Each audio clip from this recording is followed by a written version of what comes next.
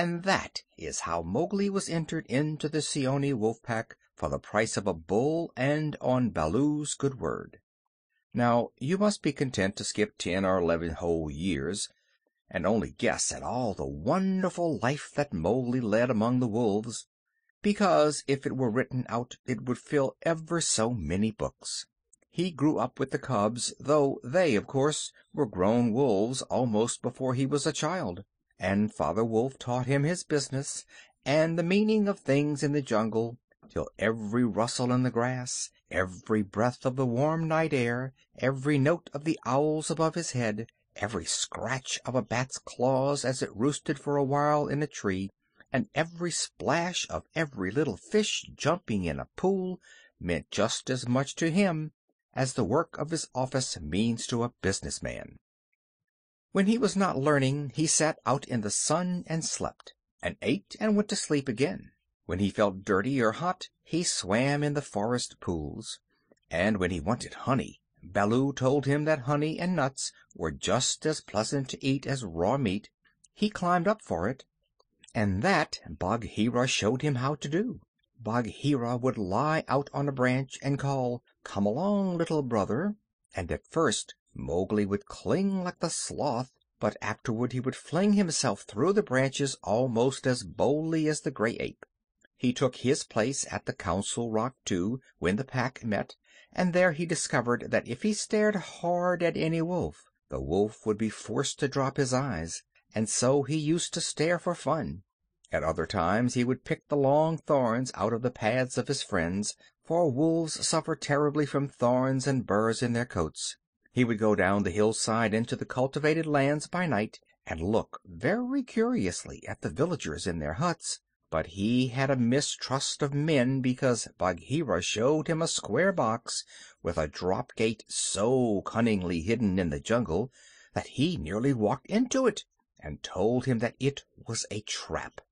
He loved better than anything else to go with Bagheera into the dark warm heart of the forest, to sleep all through the drowsy day, and at night see how Bagheera did his killing. Bagheera killed right and left as he felt hungry, and so did Mowgli, with one exception. As soon as he was old enough to understand things, Bagheera told him that he must never touch cattle, because he had been bought into the pack at the price of a bull's life. "All the jungle is thine," said Bagheera, "and thou canst kill everything that thou art strong enough to kill, but for the sake of the bull that bought thee, thou must never kill or eat any cattle, young or old. That is the law of the jungle." Mowgli obeyed faithfully, and he grew and grew strong, as a boy must grow who does not know that he is learning any lessons, and who has nothing in the world to think of except things to eat. Mother Wolf told him once or twice that Shere Khan was not a creature to be trusted, and that some day he must kill Shere Khan. But though a young wolf would have remembered that advice every hour, Mowgli forgot it because he was only a boy, though he would have called himself a wolf if he had been able to speak in any human tongue. Shere Khan was always crossing his path in the jungle, for as Akela grew older and feebler, the lame tiger had come to be great friends with the younger wolves of the pack, who followed him for scraps, a thing Akela would never have allowed if he had dared to push his authority to the proper bounds. Then Shere Khan would flatter them, and wonder that such fine young hunters were content to be led by a dying wolf and a man's cub. "They tell me," Shere Khan would say, "that at council ye dare not look him between the eyes," and the young wolves would growl and bristle. Bagheera, who had eyes and ears everywhere, knew something of this, and once or twice he told Mowgli in so many words that Shere Khan would kill him some day. Mowgli would laugh and answer, "I have the pack, and I have thee, and Baloo, though he is so lazy, might strike a blow or two for my sake. Why should I be afraid?" It was one very warm day that a new notion came to Bagheera, born of something that he had heard. Perhaps Ikki the Porcupine had told him, but he said to Mowgli when they were deep in the jungle, as the boy lay with his head on Bagheera's beautiful black skin. "Little brother, how often have I told thee that Shere Khan is thy enemy?"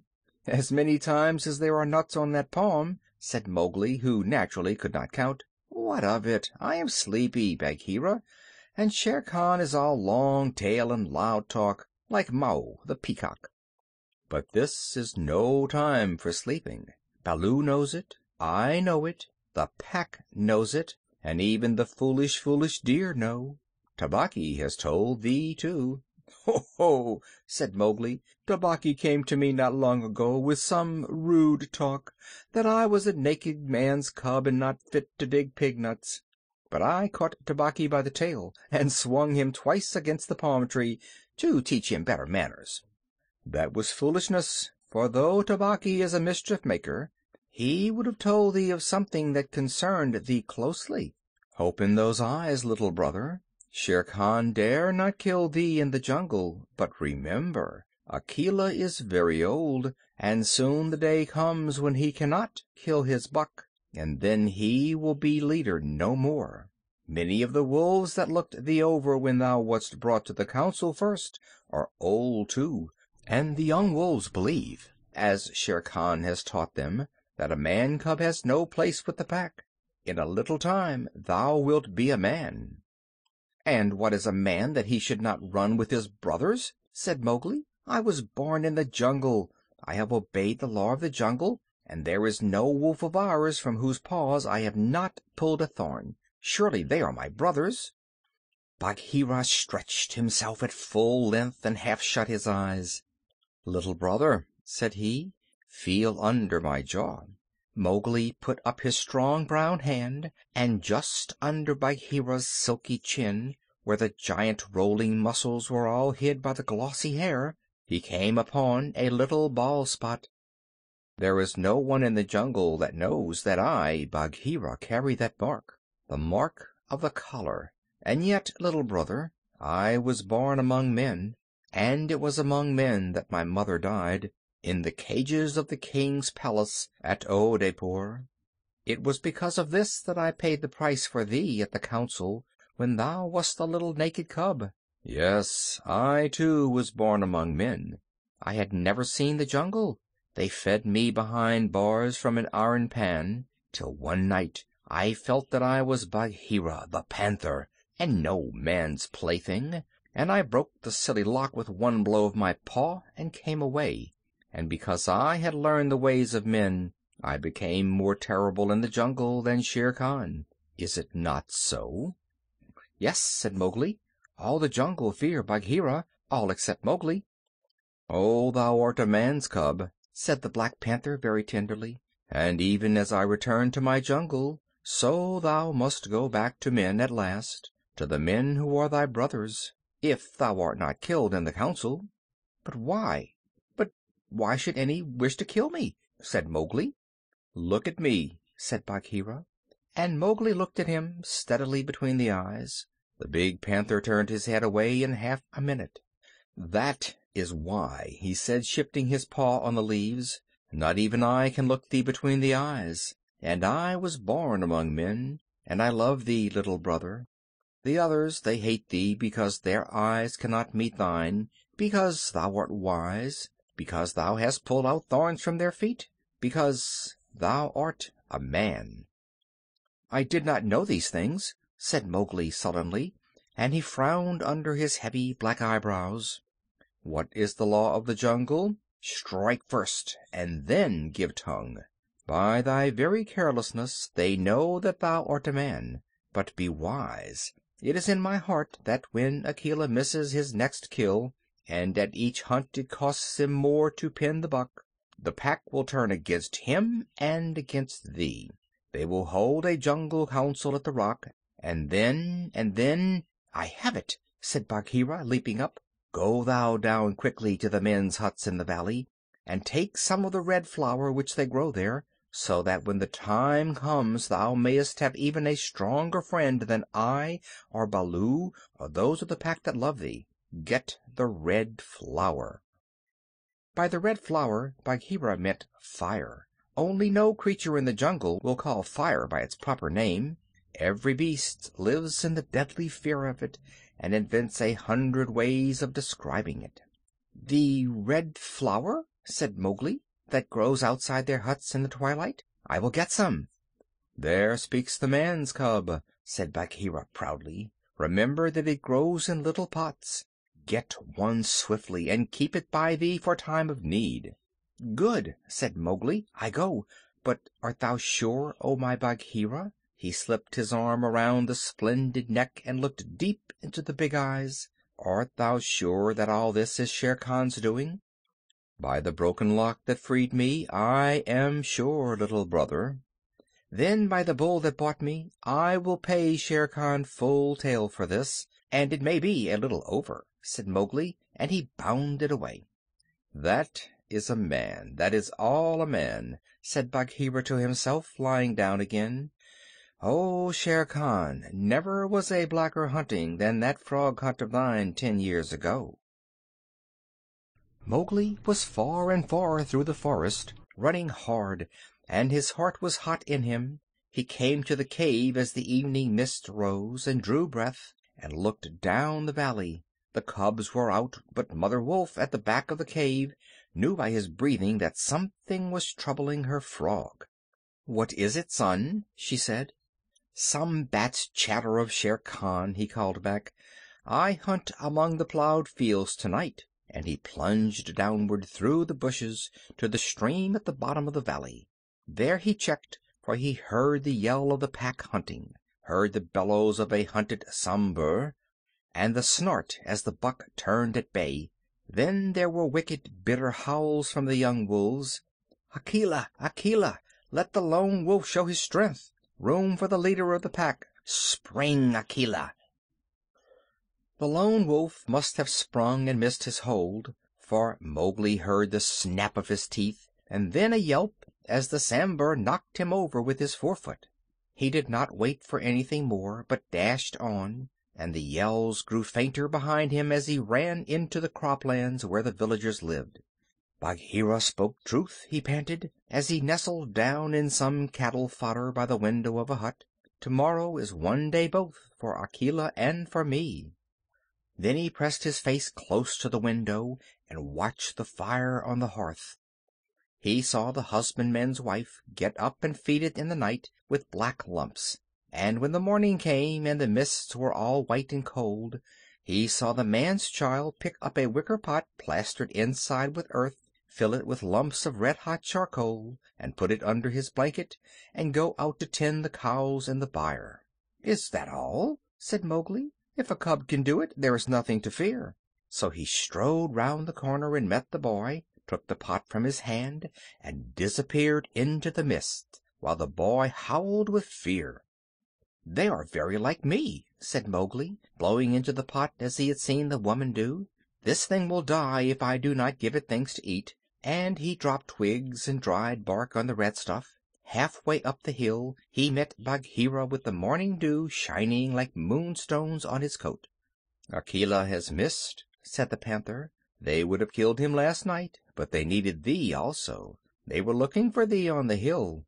"I was among the plowed lands. I am ready. See!" Mowgli held up the fire-pot.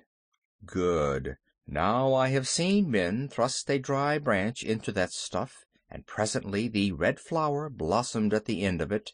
Art thou not afraid?" "No. Why should I fear? I remember now, if it is not a dream, how, before I was a wolf, I lay beside the red flower, and it was warm and pleasant." All that day Mowgli sat in the cave tending his fire-pot and dipping dry branches into it to see how they looked. He found a branch that satisfied him, and in the evening, when Tabaqui came to the cave and told him rudely enough that he was wanted at the Council Rock, he laughed till Tabaqui ran away. Then Mowgli went to the council, still laughing. Akela the lone wolf lay by the side of the rock as a sign that the leadership of the pack was open, and Shere Khan, with his following of scrap-fed wolves, walked to and fro openly, being flattered. Bagheera lay close to Mowgli, and the fire-pot was between Mowgli's knees. When they were all gathered together, Shere Khan began to speak. a thing he would never have dared to do when Akela was in his prime. "He has no right," whispered Bagheera. "Say so. He is a dog's son. He will be frightened." Mowgli sprang to his feet. "Free People!" he cried. "Does Shere Khan lead the Pack? What has a tiger to do with our leadership?" "Seeing that the leadership is yet open, and being asked to speak," Shere Khan began. "By whom?" said Mowgli. "Are we all jackals to fawn on this cattle butcher? The leadership of the Pack is with the Pack alone." There were yells of "Silence, thou man's cub! Let him speak. He has kept our law." And at last the seniors of the Pack thundered, "Let the dead wolf speak." When a leader of the Pack has missed his kill, he is called the dead wolf as long as he lives, which is not long. Akela raised his old head wearily. "Free People, and ye too, jackals of Shere Khan, for 12 seasons I have led ye to and from the kill, and in all that time no one has been trapped or maimed. Now I have missed my kill. Ye know how that plot was made. Ye know how ye brought me up to an untried buck to make my weakness known. It was cleverly done. Your right is to kill me here on the Council Rock now. Therefore I ask, who comes to make an end of the Lone Wolf? For it is my right by the law of the jungle that ye come one by one." There was a long hush, for no single wolf cared to fight Akela to the death. Then Shere Khan roared, "Bah! What have we to do with this toothless fool? He is doomed to die. It is the man cub who has lived too long. Free People, he was my meat from the first. Give him to me. I am weary of this man-wolf folly. He has troubled the jungle for 10 seasons. Give me the man cub, or I will hunt here always, and not give you one bone. He is a man's child, and from the marrow of my bones I hate him." Then more than half of the Pack yelled, "A man! A man! What has a man to do with us? Let him go to his own place." "And turn all the people of the villages against us?" clamored Shere Khan. "No, give him to me. He is a man, and none of us can look him between the eyes." Akela lifted his head again and said, "He has eaten our food. He has slept with us. He has driven game for us. He has broken no word of the law of the jungle. Also I paid for him with a bull when he was accepted. The worth of a bull is little, but Bagheera's honor is something that he will perhaps fight for," said Bagheera in his gentlest voice. "A bull paid 10 years ago," the Pack snarled. "What do we care for bones 10 years old?" "Or for a pledge?" said Bagheera, his white teeth bared under his lip. "Well are ye called the Free People." "No man's cub can run with the people of the jungle," howled Shere Khan. "Give him to me." "He is our brother in all but blood," Akela went on, "and ye would kill him here.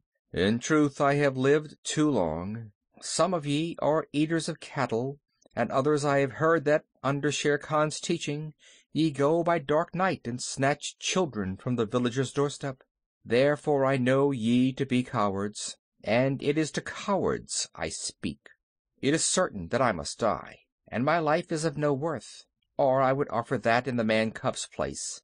But for the sake of the honor of the Pack, a little matter that by being without a leader ye have forgotten, I promise that if ye let the man cub go to his own place, I will not, when my time comes to die, bear one tooth against ye.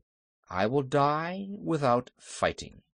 That will at least save the Pack 3 lives. More I cannot do. But if ye will, I can save ye the shame that comes of killing a brother against whom there is no fault, a brother spoken for and bought into the Pack according to the law of the jungle." "He is a man, a man, a man!" snarled the Pack, and most of the wolves began to gather round Shere Khan, whose tail was beginning to switch. "Now the business is in thy hands," said Bagheera to Mowgli. "We can do no more except fight." Mowgli stood upright. the fire pot in his hands.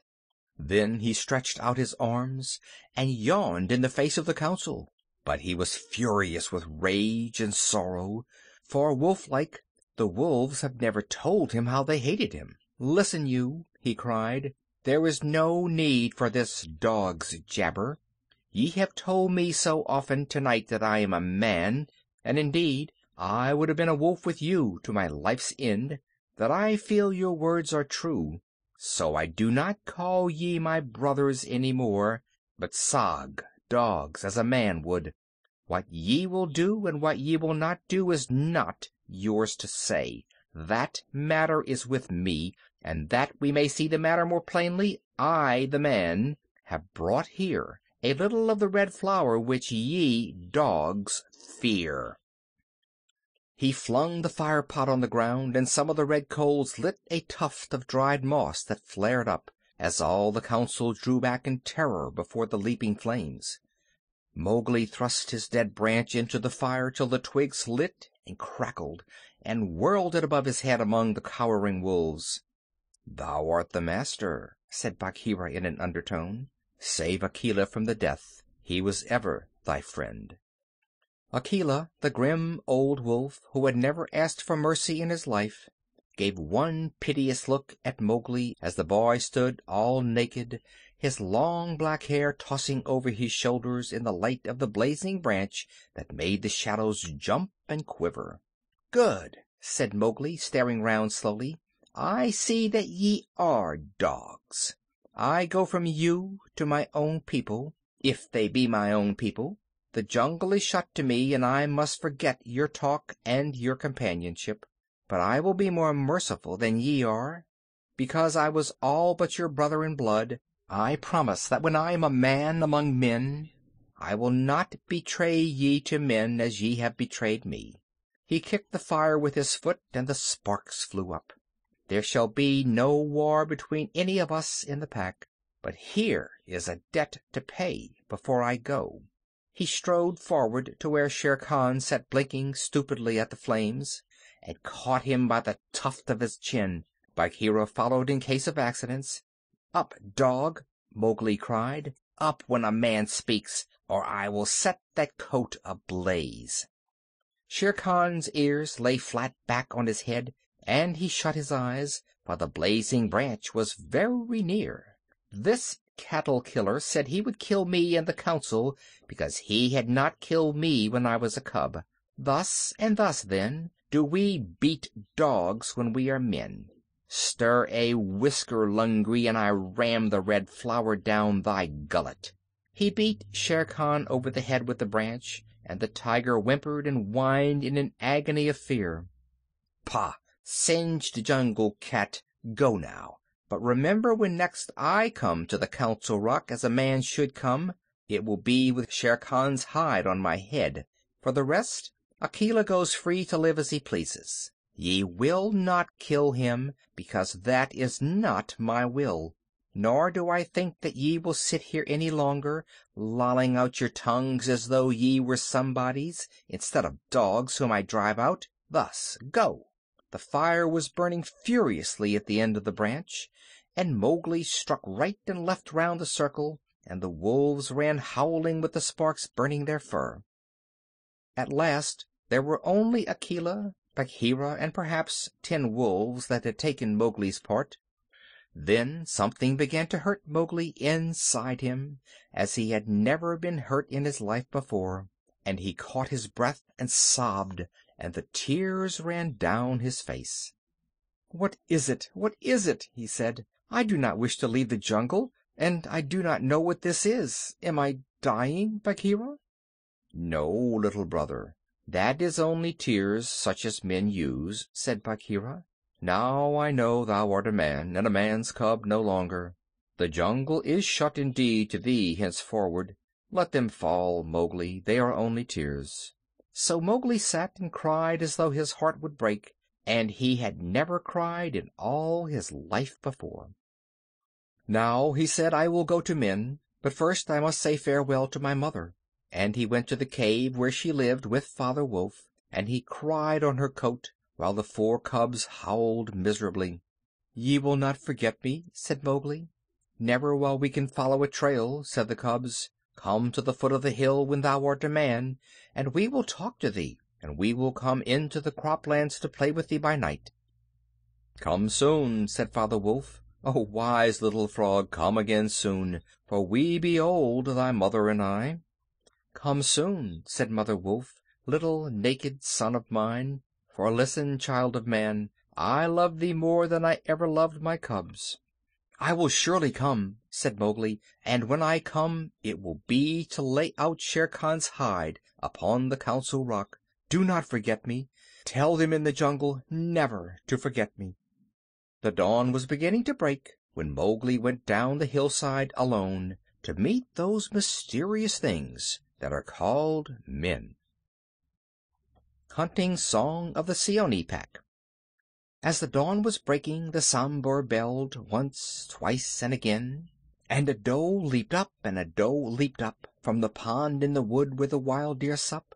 This I, scouting alone, beheld once, twice, and again. As the dawn was breaking, the Sambhur belled once, twice, and again, and a wolf stole back, and a wolf stole back, to carry the word to the waiting pack. And we sought, and we found, and we bayed on his track once, twice, and again.